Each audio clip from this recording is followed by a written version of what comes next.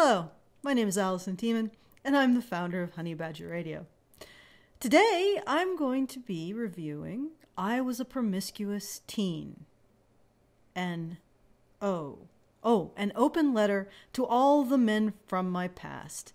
Sorry, this is a very inconvenient heading. Alright, so I figured out what's going on with this blog. I believe that the woman who wrote this article is named Goodyear? Mary? Okay, M. Goodyear. Her name is M. Goodyear. This is the woman who wrote the blog, who allegedly looks like this at 15. I'm probably going to go to hell for saying this, but this girl has predator eyes. And it's quite a read. Quite a read indeed.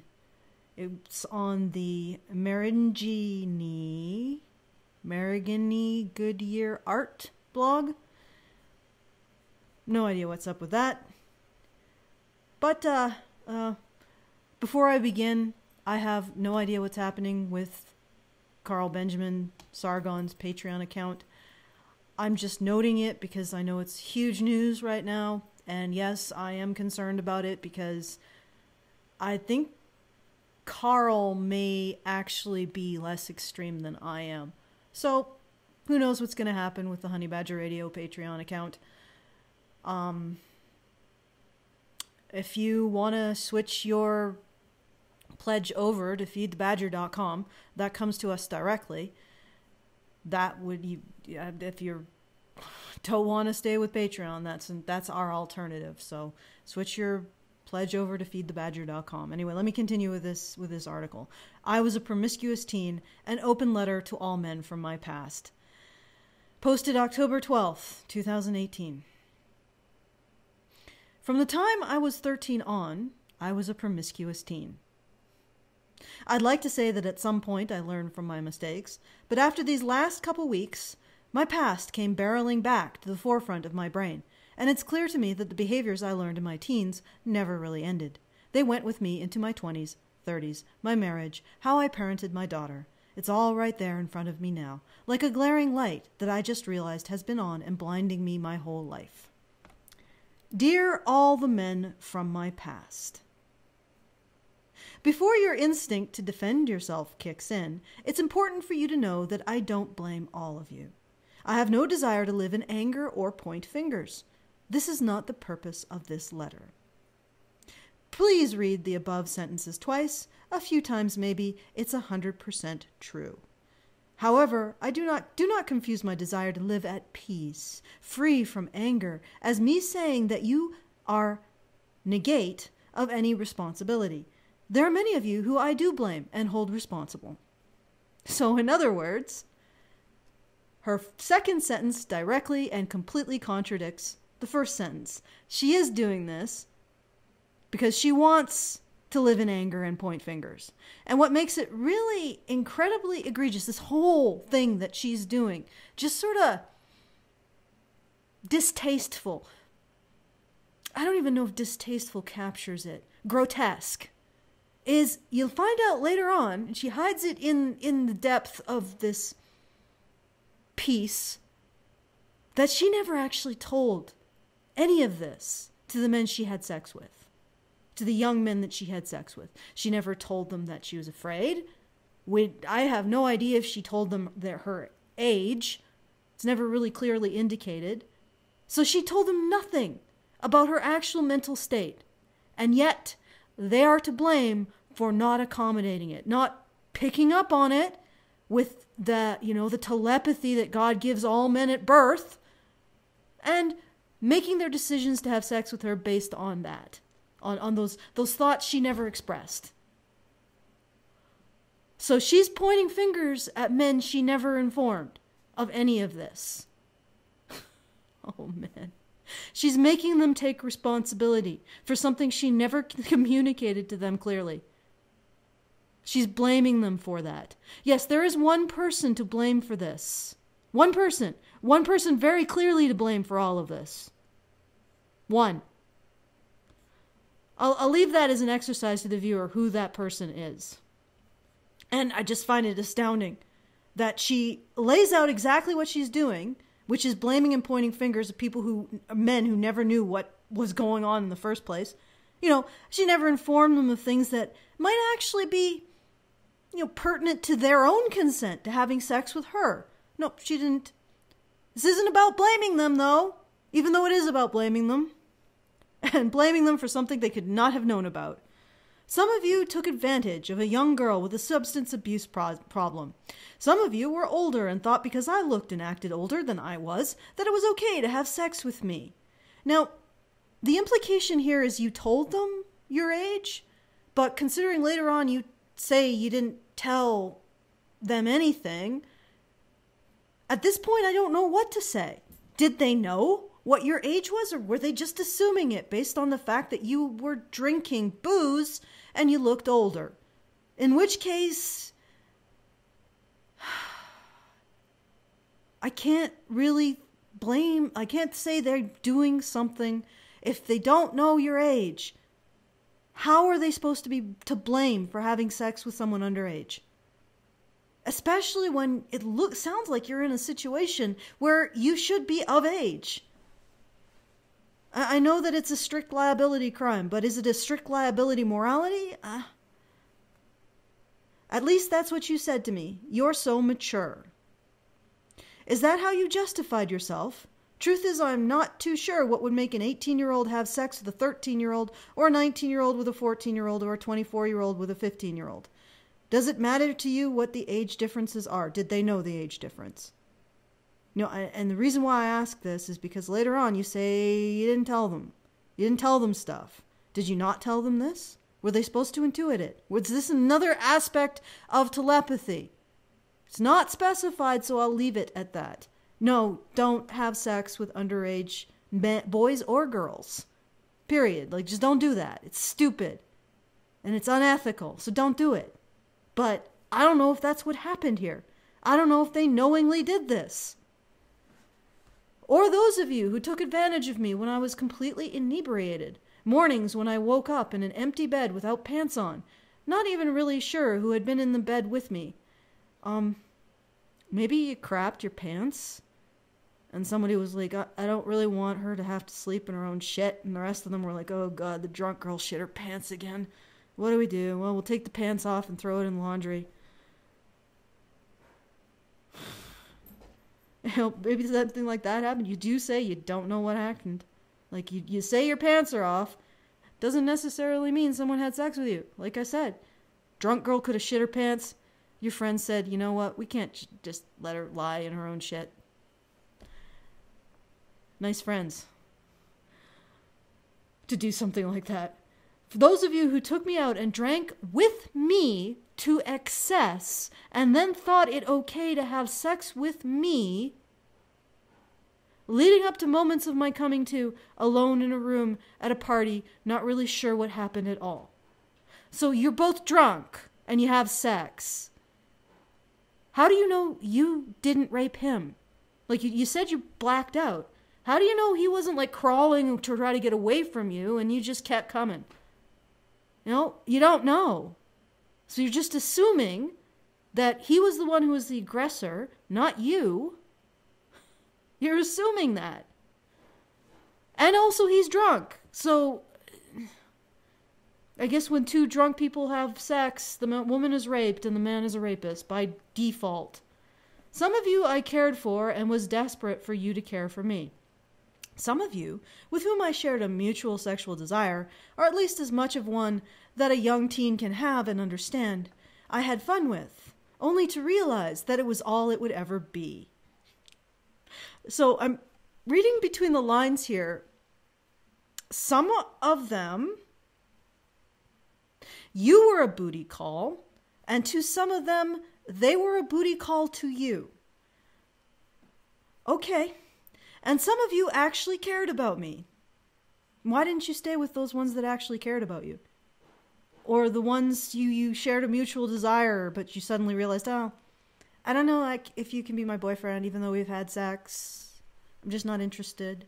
Whatever the case may be, past sexual traumas have been shoved in all of our faces these past few weeks, And many of us are reeling from the things that we haven't thought about in years, or maybe just swept under the carpet and thought that it wasn't a big deal, unaware of the daily emotional strife that has been caused from it. I've heard situations described that I have experienced in my past, now talked about as violations, and it never occurred to me that they were until now. Maybe they're not violations. Maybe somebody's being excessively opening up the net a little too wide for the term violation. But I'm not. So you had sex with men, with young men and other men, and apparently older men, but we don't know if they knew you were a kid. And some of them you had an attraction for, but realized you could never have a relationship with. Some of them cared for you. You obviously didn't end up in a relationship with them. And some of them you wanted a relationship with. None of this is a violation.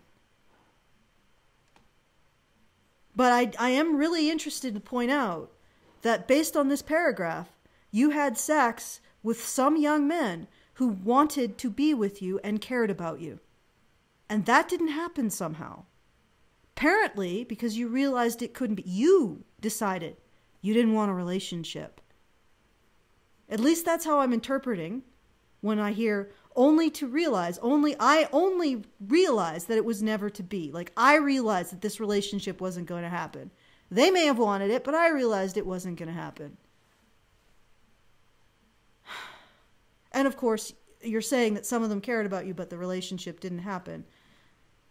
What I want you to all to know is that it is a big deal. Are you actually saying that? I'm wondering if right here, I have this little niggling sense that maybe you're saying, oh yeah, we all mutually screwed each other over. I screwed you guys over because I left you when you wanted to have a relationship. Maybe I pushed sex on you when you guys weren't really into it. You know, maybe I did something when I was drunk that I regret. Like, I know that's not where she's going. I'm full of shit here. I know already that she doesn't think this is a two-way street. It's just her. These guys taking advantage of her. It has had long-lasting ramifications on my self-esteem, my decision-making, and my sexual and mental health as an adult. I may not blame all of you for the past, but if another generation of men, see, I told you, are raised thinking that this type of sexual behavior is okay, that is a problem, and one I do put directly on you. Okay, fair enough. If they knew that you were underage, they shouldn't have had sex with you. That isn't clear that they did. And later on, you say you didn't tell people. You didn't tell the men you had sex with about this stuff, about concerns pertinent to the consent involved. So I don't know if I can really assume that they knew. I can't condemn them for doing something when they did not know if you were underage. You need to make that clear. Now that you've got, definitely. Older people shouldn't be having sex with underage kids. But the rest of this, what you've described, two drunk teenagers having sex, him just as drunk as you having sex and deciding you don't want a relationship with him, him having sex with you and deciding he doesn't want to have a relationship with you, waking up without your pants on, with no way of knowing why your pants were taken off. Okay? All of this stuff, I don't see how they're to blame for it. How men are to blame for it.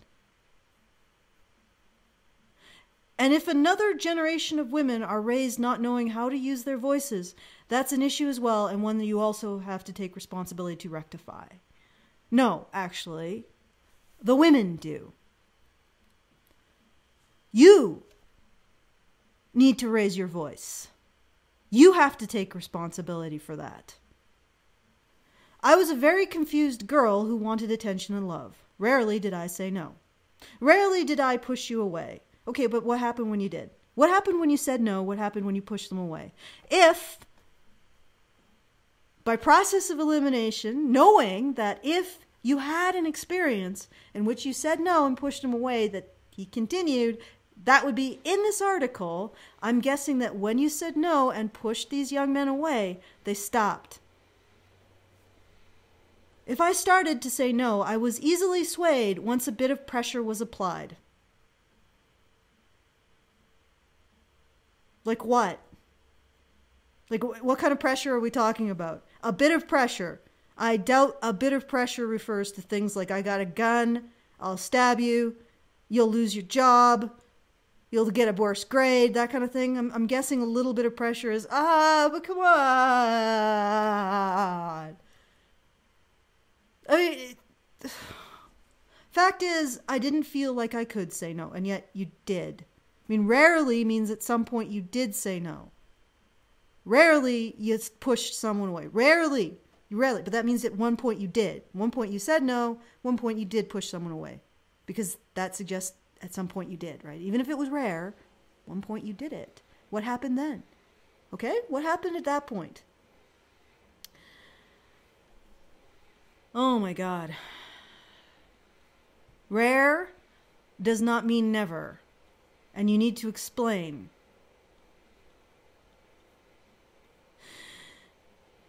I didn't feel like I could say no, and yet you did at some point. That saying no meant never having love. That it was better to just let you do what you want rather than say no. That the way to get love was to be amenable. The way to make you stay was to put out. But none of you ever stayed. How about the ones who cared about you? Or the ones you had fun with only for you later to realize that you couldn't have a relationship with them? Would they have stayed? The reason I don't blame all of you is that we live in a society where I unknowingly was taught to please men, and where men, perhaps at times unknowingly as well, have an expectation of women being agreeable to meeting all of their needs without argument. Could anybody who believes this kind of stuff explain? Just give me an example of where they learned this. That women are expected to just give men whatever they want.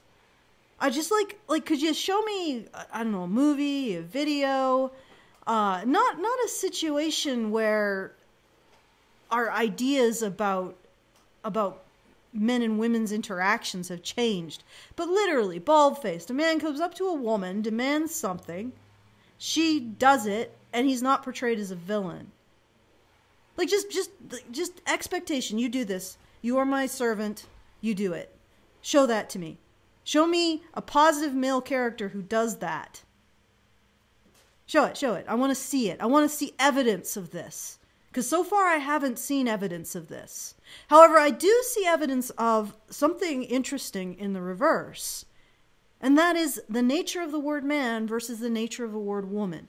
In order to be a man, you have to be of service. Unlike a good man, a bad woman doesn't lose her gender identity because it is innate, it is biological. Whereas a man's gender identity is conditional on serving others. Oh my God, you guys, you're just so loud and obnoxious. I'm closing the door. You filthy, filthy beasts. Okay. All right, so where was I? Oh, yes. The word man is conditional on service. In other words, in order to earn his positive gender identity, a man must serve others. A woman has no such requirement. She just has to grow up and become biologically a woman, or pass physically as one. Were my parents direct messengers of this? No, but it was all around me in magazines, images, TV shows, and movies. Okay, show me this shit. Show it. I want some evidence. The realization that one of my favorite John Hughes movies portrays date rape never occurred to me until someone wrote a blog post about it last week. Okay, I'm going to look this up. John Hughes date rape movie. Doobity-doo. How John Hughes movies ruined an entire generation of men. 16 candles.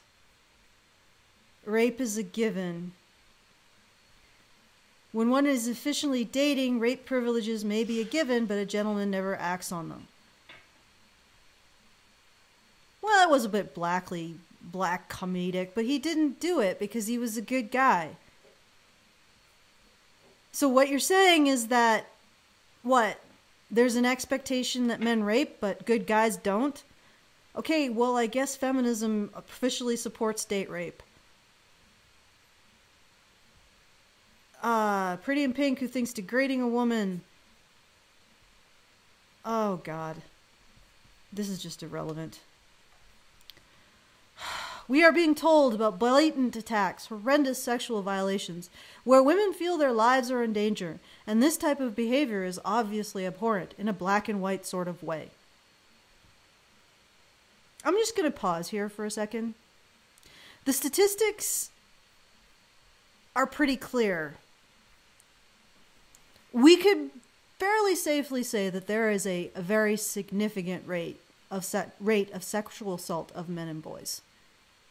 Quite possibly, it is equal to the rate of sexual assault of women and girls. And the people doing the raping are women. But you don't hear these stories because boys and men who are raped by women do not feel empowered to ever speak of it. So there is a man just like this girl, perhaps even one of the drunk young men taken advantage of in this situation, who could be writing this exact letter, but won't, because his gender role is to take responsibility.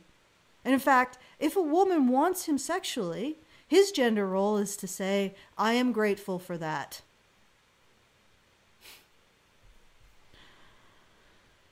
However, there is a huge gray area that needs to be discussed where women may be confused and not communicating what they feel deeply because of social and sexual pressures. And the presumption here is that men don't also have these pressures or even have them more. I would argue that they have them more. They certainly have more pressure not to talk about it.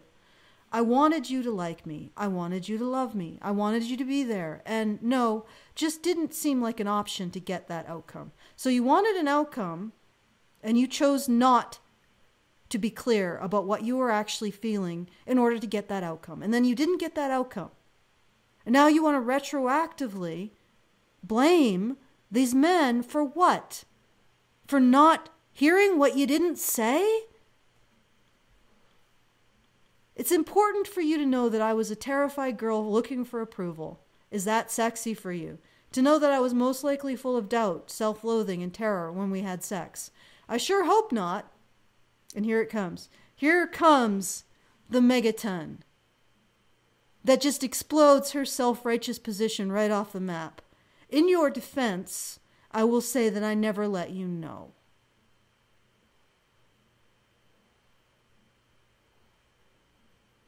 In this article, this woman has been blaming the men she slept with, and she never clearly indicated what was going on in her head, including things that would have been very pertinent to their consent to having sex with her. She never communicated this stuff, but they are to blame.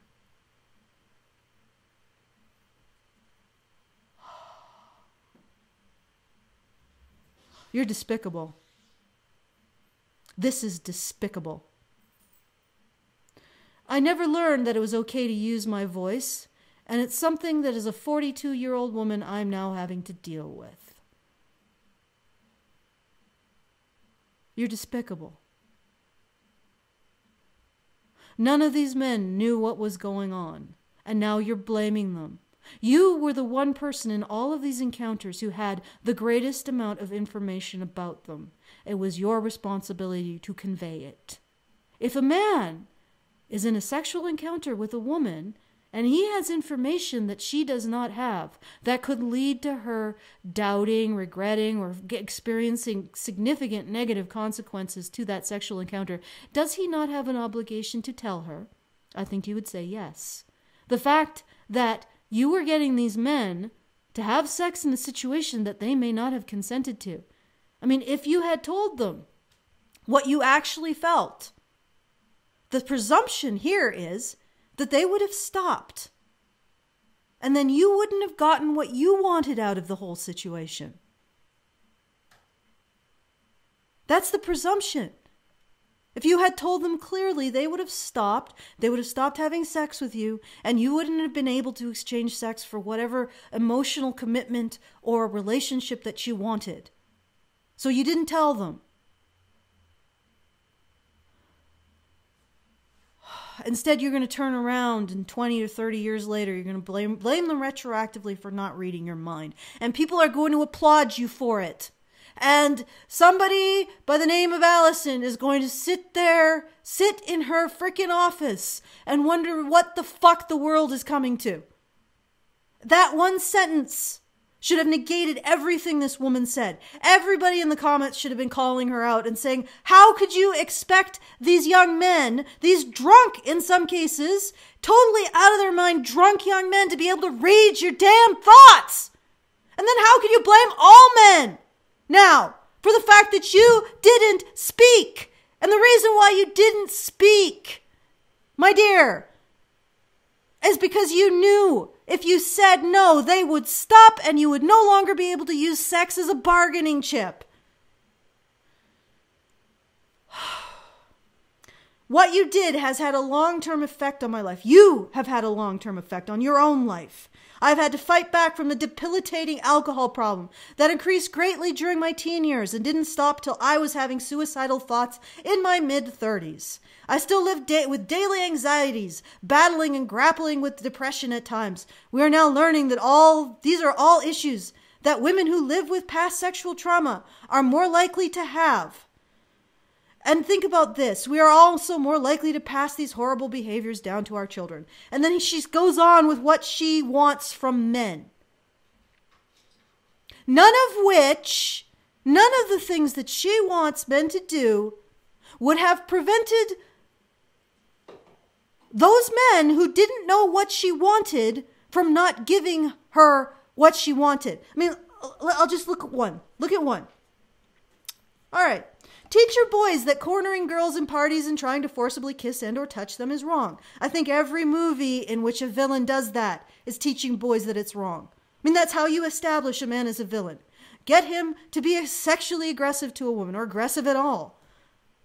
Tell them that if a girl says no and then yes or yes, then no, that there is a conflict brewing inside her. And if there is a conflict, sex is not an option. You know what? I would just tell your boys, if you can't afford a lawyer, don't have sex. There must be clarity and consent before sex. And please tell them that a proper response to a girl saying yes and then no is never, can I just finish? Like I said, you can't afford a lawyer, you can't afford sex. Teach them it's not okay to expose themselves to anyone unsolicited ever, unless you're in a slut walk. Oh wait, unless you're in a slut walk and you're a woman. Duh, I didn't grow up with cell phones, but in this case I'm also talking about sending unsolicited photos. Teach them. Boy, there's a lot of marketers that are going to go out of business if you can't send people unsolicited naked photos of women. Teach them that while engaging in sexual activity, consent needs to be asked for again before trying new things. Okay. You didn't clearly convey your consent. You never said no. You really think if these men said, can I touch you now? You wouldn't say yes. That wasn't the point. That wasn't the problem. The problem is that you were using sex as a bargaining chip. You were using it as a bargaining chip.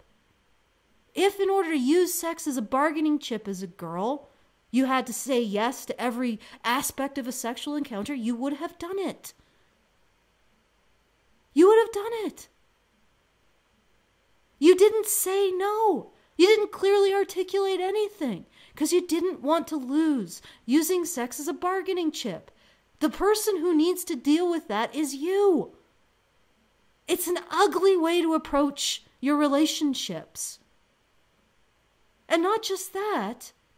There were men, apparently, who cared for you and men who you had sex with, who you didn't think you could have a relationship with. So you were giving as good as you got. And you were having sex with drunk men. Men who were apparently just as wasted as you were. In all of this, you are an actor. You are making the choices that are creating your world. And your real problem as a 42-year-old woman is you have never realized that the prime mover in your own life is you. I'm not going to go any further with this. It's too aggravating. So I'm going to leave it there. Once again, if you don't want to support us on Patreon, go to www.feedthebadger.com. Every little bit helps. Right now, I'm trying to get proper internet into the Badger Cave. If I find out anything new about Carl Sargon and his situation, I'm sure I'll tell it to Brian, and Brian will tell you guys. Also, this evening, there will be a Today in Men's Rights, or This Week in Men's Rights. We'll be covering Justin Trottier's new initiative, Him Too, which is really pertinent to this particular article. Him Too. The fact that men's voices, men as sexual assault survivors, need to come into the picture. They can't just be seen as predators. In fact, men are far more likely to be raped than to be rapists. And yet we have continuous articles like this in which a not raped at all woman expects men from her past to take responsibility for reading her own mind. And this is an acceptable voice. Nobody calls her out for that. I mean, come on. If she didn't tell them, how would they have known? Anyway, Justin Trottier has a new initiative to bring attention to men who are victims of sexual assault. It's called Him Too. He's going to be putting up some, I believe, radio ads in the Toronto area. He also, the Canadian Association for Equality, has recently received a $23,000 grant to study domestic violence, male victims of domestic violence. And I believe there are some other items of note for the British men's rights activists. So please go to here-ish, somewhere up there, and watch that stream. Peace out.